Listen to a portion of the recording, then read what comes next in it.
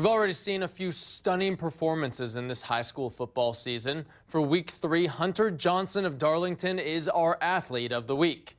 The Redbirds running back put up a performance no one will soon forget, powering his team to a dominant 56-12 victory over previously unbeaten Lake Mills. Johnson has everything you're looking for in a running back and a great offensive line in front of him. It's special. Big numbers are always exciting to put up. It's something I try to do, but I couldn't do it without my line or guys out in front of me helping me make plays that I do. Throughout the game, I don't even keep track. I just keep playing football and doing what I can to help my team out. It's the combination of what he's got that a lot of the other kids don't have.